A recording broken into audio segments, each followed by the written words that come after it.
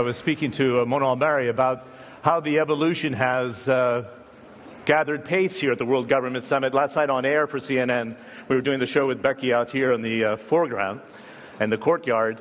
We were suggesting it's the equivalent of the Middle Eastern Davos. I think it's a very fair comment, bringing together thought leaders on the most important subjects of today. Now, as the moderator on this track 75 minutes that we have together today, I was thinking, how do I put everybody under one umbrella? And I'm sorry to overuse this word, but it's radical, right? So we're going to have a discussion about radical innovation and entrepreneurs from Kathleen Kennedy, radical curiosity, which I think is going to spark your interest to round out our 3 sessions this morning with Paul Bennett of IDEO. And it would be very lazy for me to suggest it would be about radical Islam in our first conversation. In fact, it's exactly the opposite. It's about tolerance in the 21st century, which has been a challenge. For those, and I think everybody in the room attended the session with His Highness Sheikh Mohammed bin Rashid Al Maktoum, which was, I described on air last night as almost a fireside chat. It reminded me of the period between 1930s and 1940s for those who have studied American history with FDR and his radio broadcasts at night. It was an open arena, taking questions from out the Middle East and North Africa and asking the question, why? If we have a market of better than 300 million consumers, why isn't the whole region doing much better? And despite the uncertainty we see in this neighborhood today, is this region ready to reboot and take advantage of the next stage of growth as a bridge between East and West? Our first topic of conversation is probably the most important that we're witnessing in the region today, and I would argue that resonates throughout the world, and that is the stream of radicalism, the stream of populism that we see in the United States and Europe today, and even populism in terms of the legislation that's coming out in the early days of the Trump administration. Let's welcome to the stage for a 20-minute conversation. I don't think we'll have time for Q&A in the first session. Let's see how it goes. But in our second session with Kathleen Kennedy, we want to be able to do that as well. We have 2 excellent guests to discuss this subject. Let's first welcome the First Minister of Tolerance anywhere in the world today, a person who's worn many hats in the governments in the past, from foreign trade now to tolerance, Her Excellency Sheikha Lubna Al Qassimi, who's going to sit in the center of the stage.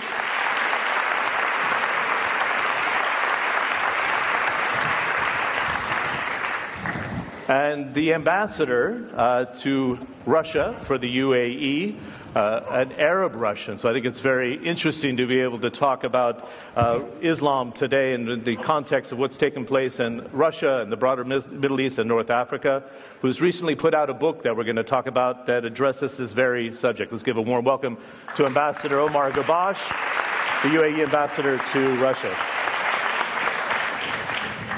So this is a track conversation, as we call it. So that means we have to stay on track because we have 20 minutes together. So no long answers. I mean that with the greatest warmth and attendance. I think I've done about 20 sessions with you over the last few years alone.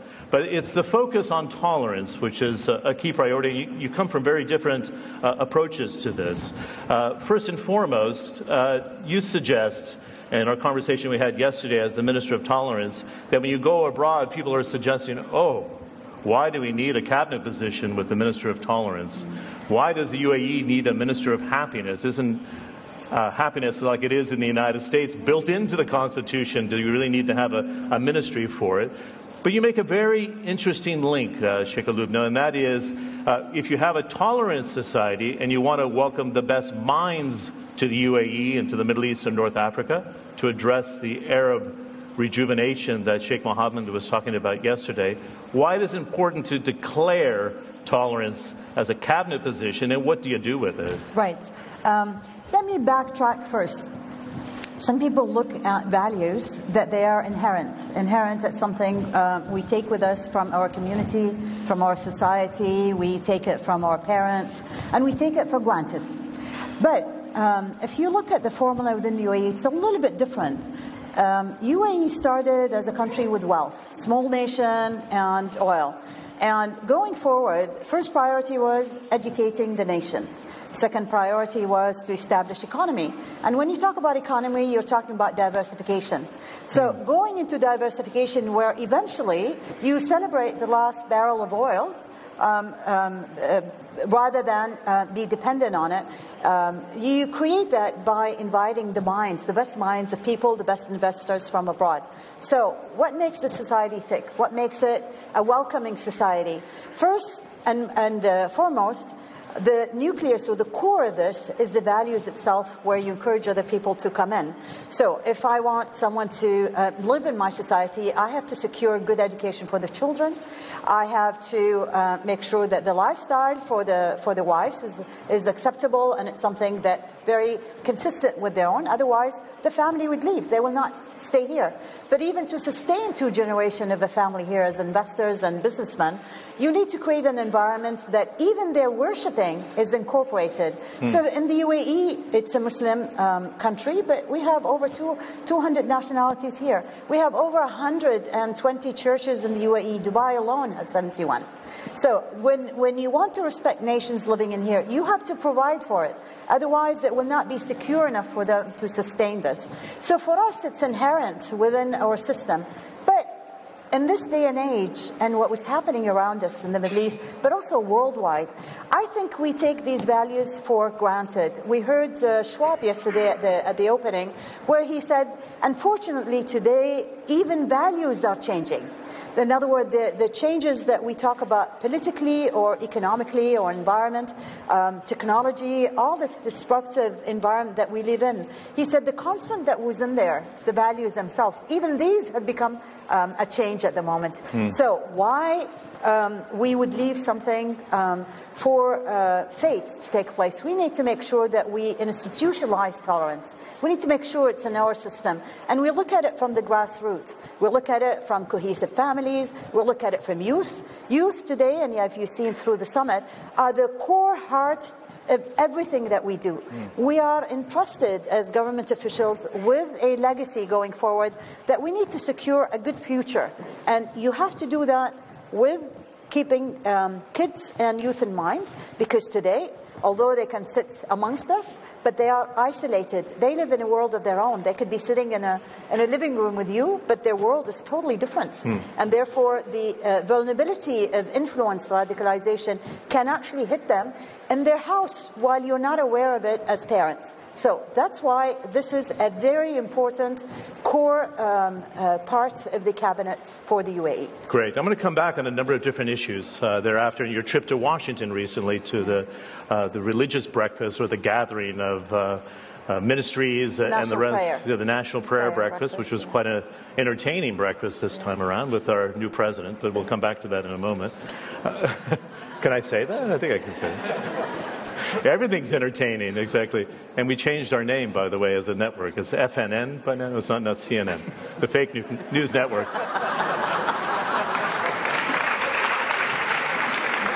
I don't know how that could ever have happened. When I started as an intern in 1984, we used to call it the Chicken Noodle Network. Then it came the Cable News Network, then the FNN. We just dispelled that very quickly. That didn't hold at all. Let's bring in the ambassador. And I think we should address the kind of giant elephant in the room. And I thought His Highness Sheikh Mohammed yesterday, in his discussion, was very, very bold in a number of different issues. And in fact, on air when we did the program with my colleague Becky, we talked about the discussion that he had addressing corruption, addressing the fact we don't have enough Olympic gold medals in the Middle East and North Africa, not enough patents in the Middle East and North Africa. And he said, how could we accept as a population to use radical Islam, use Islam in the name of terrorism and the link that we've seen in different parts of the world today? You've written a book addressing radicalism today. First, Ambassador, what did you take from the speech from Sheikh Mohammed? And number two, what's your interpretation of how radicalism is linked so closely with Islam in many parts of the world, or with the radical elements of the world, to put it bluntly? Well, I've been taught that can you hear me? Yeah? Yes. I've been taught on occasions like this to listen to the question and then answer the question that you want. And so what I'd like to first say is that you mentioned in your opening statements that the Arab world consists of 300 million consumers. And I immediately took offense to that.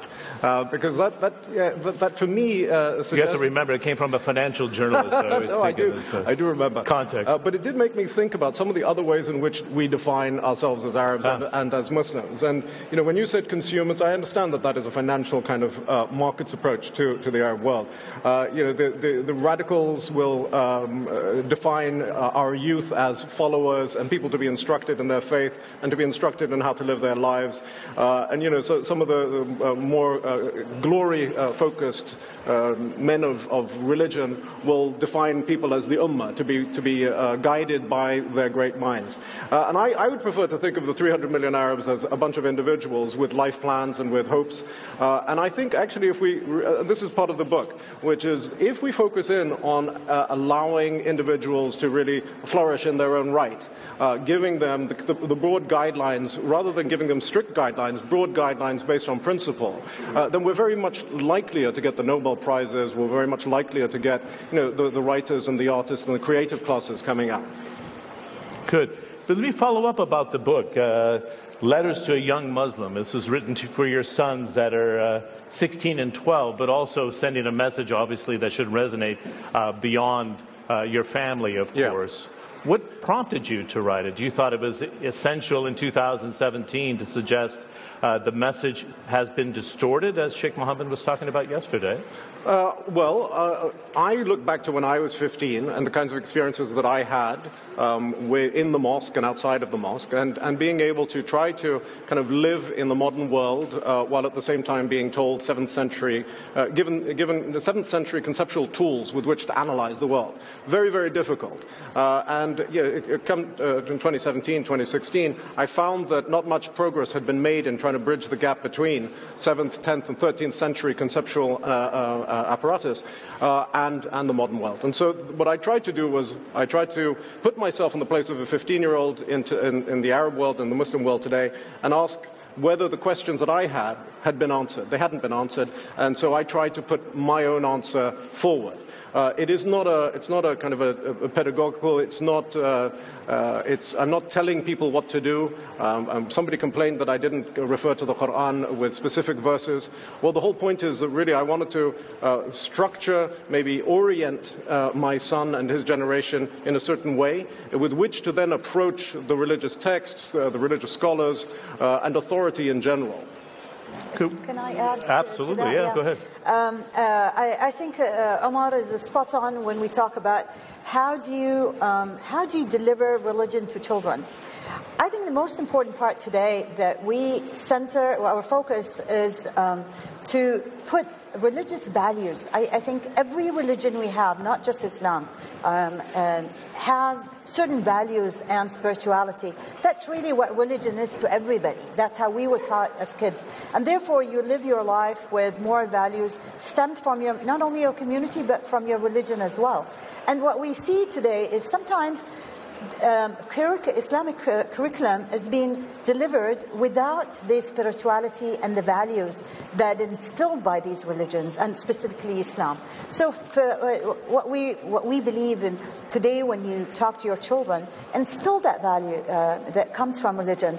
All religions talk about not only love of God, but love of people, humanity, how you reach out to help others, how do you volunteer in a community. It's all exist in every religious book that we have on the world. And therefore, when you approach religion, do not take it by text and verses, but take the values in it and present it beautifully to the generation that come. That's how their love will be connected to that. Well, in fact, you make note of, great words.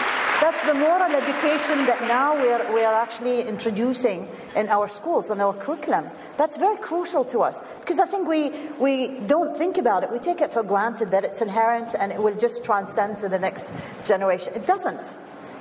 Our parents were like that. Let me test you a little bit. Do you think the society here became a little bit lazy, not being more engaged, and created a vacuum for the interpretation of radical Islam? Is that the problem? We assumed that was being passed to the next generation. And there's a direct link, as the former Minister of Foreign Trade and the former Minister of Economy, where economic development, as Sheikh Mohammed made this point yesterday, is not throughout the Islamic world. The fact is that some of the highest poverty rates in the world rest in the Muslim countries. Absolutely. But I think A lot of it has to do with how you present Islam, how you talk to the children, and the way you deliver it to them. Sometimes I think for us, the world was much smaller with our parents. There were certain things, we did not have a lot of distractions. The dream for us was education, that we can study, we can go abroad, we can come, we'll get a nice job, government will look after us. But the kids of today are independent when they're even 5-year-old. So if you have children that can read and they can compare and they can discuss and debate with their parents, then your tools should be different. And that's really the reality today, that you have so many inputs into the child's mind, not yours, but everyone else. And someone can take a verse from religion and then chop it and say, well, this is what it means. So you're falsifying the essence of what religions came for, what humanity means to everybody. So it is important to us as parents, as presidents of the universities, as community, we have to know how we deliver this to the next generations. It's a generation that is independent. It is a generation that can stand on its feet and they learn fast. But it's a generation that has a creative mind, and they are there to pursue a future of innovation and creativity. We have to handle them completely differently than how our parents handled us. Well, powerful message. Ambassador, you made a connection. That's why we have a young minister here, Minister of Youth, because for us as a responsibility in the government, His Highness Sheikh Mohammed said we have to listen to the youth. Her mandate is to actually bring the community of youth and tell us what they need. Right, so very fair point. You made a connection between some of the sermons we saw in Turkey before those tragic attacks on New Year's Eve. It was often overlooked in the broader media that the sermons were quite radical, quite inspirational for that strand of individual that wanted to go on to the attack. What do you make of it? Yeah, absolutely. I mean, it's a very important point, and I'm actually very glad that, the sermons in the Emirates, for example, is an example where the government has actually come in and spoken to the religious establishment here and said, you've got to really realign yourself with a completely different set of approaches. So, no more of the aggression and the hate, which I remember very clearly in the 80s and the 90s, and that had an effect, It actually sent people away from the mosque on Fridays. People would say, I don't want to be on a Friday, I don't want to be politicized and moved and angered by these guys who only get to speak once a week, I suppose. And so, you go to the mosque these days and you'll find actually there's a very different message. And it shows that this is a choice we make, and as a society, it's a choice that we make. Nobody stood and protested the change in the sermons from aggression to positive thinking. Yeah? And it's something that can happen right across the region. Let me ask a more sensitive... Go ahead, yeah. For the sermons in the UAE... You're adding a lot of analysis. If you look... Basically, you can do what you want. You don't need to ask. Just give me a signal. If you look at the backgrounds, within the UAE, because we really didn't have a lot of national sermons in here, there were quite a lot from abroad. But it just happened that people carried their political agenda and their biases with them when they came to the UAE. So the sermons definitely sometimes had given a message that we think it's not the right message here, because it doesn't really in tune with our well-being in the UAE and the culture that we have.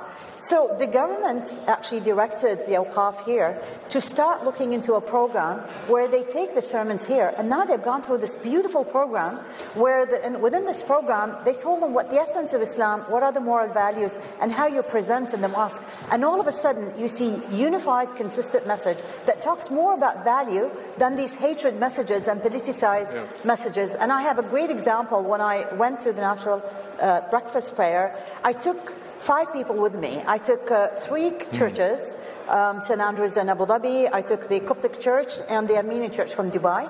And I had 2 of these advisors, actually, and they were young. They were in their 20s. And they spoke beautifully to our youth, the university kids in Washington, D.C., about how they value. And they told them, go back to the truth. There are a lot of fatwas right now. There are actually databases within the UAE and Al-Azhar as well, where it defies this negative rhetoric that is very anti-other, nations. So it's being bold enough, is what you're suggesting. Yes, we're taking a courageous because what it is we believe in Islam and we know what Islam is all about. But what we see today is not Islam. Islam has been hijacked. So for us, it's the only way to do it is you need to divert it back to the roots, to the grassroots, and the best way to do it is to start by the sermons. And now you see a complete different aspect of mosque and what they deliver. And to add to it, I have seen programs where even these sermons will go and talk on volunteer basis with students at schools. So now they start to create this love for religion to the children by bringing people who can actually speak the truth. Good. With the prayer breakfast, I think, is a good launching off point to look at the very quite radical populism that we see in the United States. We saw the vote, I suggested in my opening remarks, with Brexit. Marine Le Pen potentially giving a good run for the money as president of France today. What's happening? What's the interpretation here? Do we want to put up the wall to Muslim countries? You had the travel ban against 7 countries. I think that in itself had created a lot of animosity within the States and worldwide. We've seen the protests that taken place. But we can't look at that in isolation. I think this rising populism is happening worldwide. And there are deep-rooted reasons for that. And I think Christine Lagarde spoke about it yesterday, that while we actually shifted, it's almost like a pendulum that goes from one swing to the other side. Yeah, and it overshoots. And what you need to do is you always push it back to the middle. And what's happening worldwide is while we have globalization, and the idea of this is access to market, where you benefit, we have seen the rich getting richer, and the poor getting poorer. So there's now a wealth divide. And this wealth divide created a lot of negative sentiments, including the U.S. And within this, a lot of it is people saying, well, the jobs are not there anymore. But the true message of this is not about, I lost my job for another country. There is a rising technology change, it's disruptive technology today that's changing the world and is taking it in a whirlwind. Today, you see robotics. And the way you see artificial intelligence. When I was in D.C., I went to visit the Children's Hospital there. And I was amazed. This is the research center that UAE actually sponsored, about $150 million. This particular center, I was looking at robotics where they do surgery for children, where it has probably the least invasive surgery where the children can recover. You see artificial with 3D printers where they're looking into tissues of human being eventually where they can actually print human tissues. So the technologies out there had changed the map of the world. So when I look at this from the global perspective, the change is happening. Everything is changing around us, and we need to be prepared for that.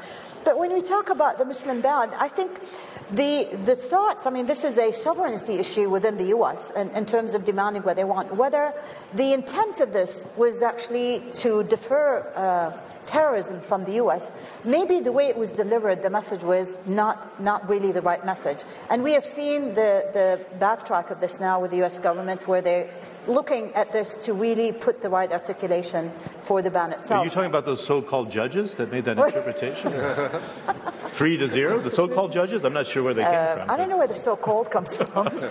From the president himself.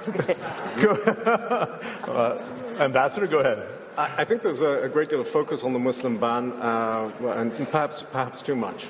I think, if we look in the region, many countries in the region also place bans on similar countries. So we shouldn't be particularly surprised.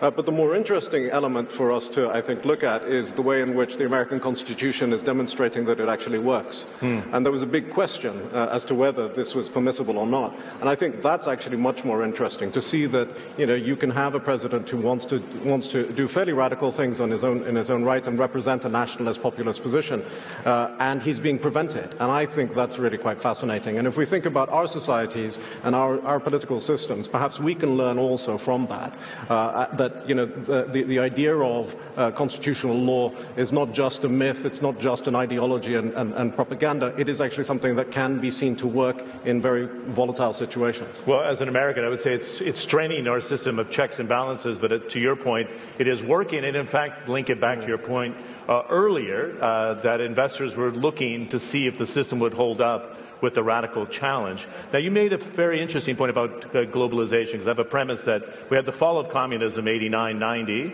the lowering of trade barriers in 92, and the creation of the World Trade Organization, and then the revolution of digital economy, 1995 and onward. What influences has it had on your, if you will, your home market of Russia? How are they interpreting radical Islam today, this real push to globalization, and then this push for nationalism, which has been present in Russia as well? Yeah, I'm not sure that they're succeeding in their globalization strategy, given all the sanctions that have been placed on that.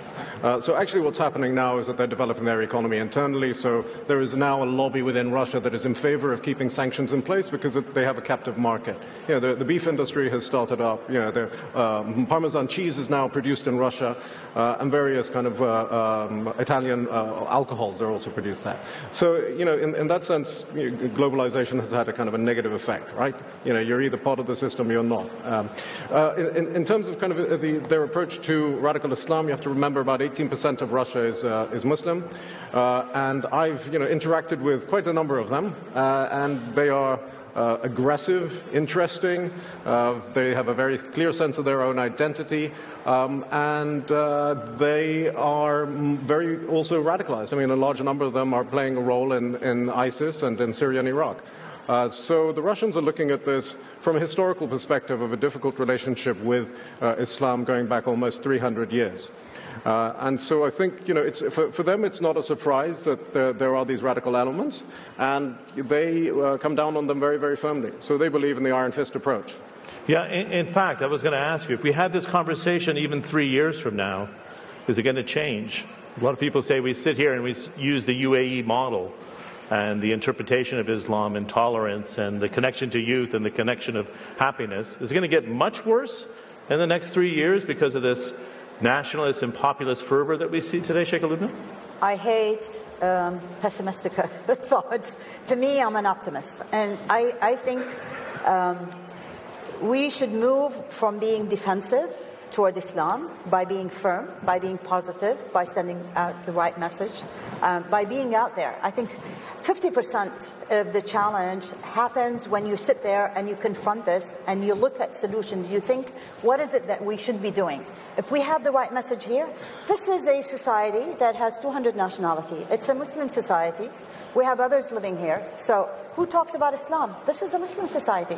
We have a good example. This is a society that others can look at, and they can see and look at the success of things happening in here. But 3 years from now, to me, much more crucial than that is if we want societies, Muslim societies, to move forward, or even other societies, we need to tap into the wealth of the youth. Today, if you talk about Nobel laureates, or we talk about patents maybe 15, 20 years ago, the age range was different. We're getting into a phase now, a decade, where the patents and the geniuses are 15-year-old and 17-year-olds. So when we look at society, in order to reduce the negative rhetoric, you need to tap into building and contributing to the well-being of the youth. So you look at it by creating the right programs, you look at innovation, you encourage them, you see the business models that actually can leap these kids and have them in the forefront. Today, the guys who make the mega bucks in the U.S. are the younger ones, they're not the old ones. You know, the modus operandi of creating wealth is no longer real estate, and you look at kids with certain technology, and you just need one application, and the wealth changes immediately the minute you look into the maths. Today you look at Facebook, people look at it, and they call, or Twitter, this is a nation by itself. It's like a universe of its own. So we need to think in that line, and then for tolerance programs or looking at any values, we need to bring this as the essence of it and build with it. But you can't build this in isolation without not looking at the reality of what's happening as we go forward. Good. We're knocking at the end of our time together, but I wanted to give you one question, the same question to both of you, and I'll start with the ambassador and have you finish up. I thought it was fascinating yesterday because it was a discussion about Arab revitalization, and His Highness Sheikh Mohammed said, this is the model we have. I'm not going to imprint it on you. I'm open to all different formulas, but he didn't want to impose it. Do other countries rise to the occasion here for the greater Middle East and North Africa and actually come up with different formulas, or embracing the formula that works today? Because poverty is part of what we're discussing. First, Ambassador Ghubash, and then Sheikha Lubna, if you can wrap it. Let's give you a minute each, and then we'll close. Thank you. I may take less time. The way I look at it is that we do have an amazing model in the Emirates, but I would be personally interested in understanding how it is that it came about.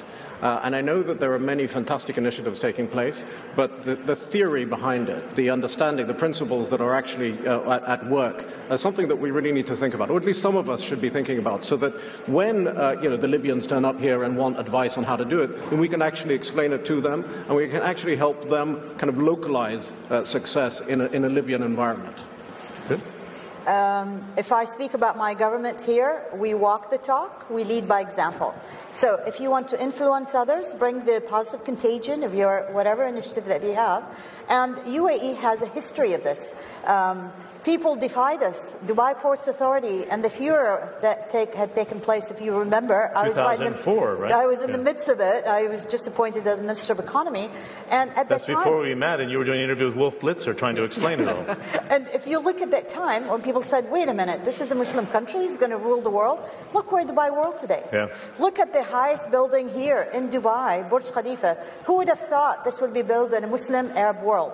So everything people told us you can't do, we said we can.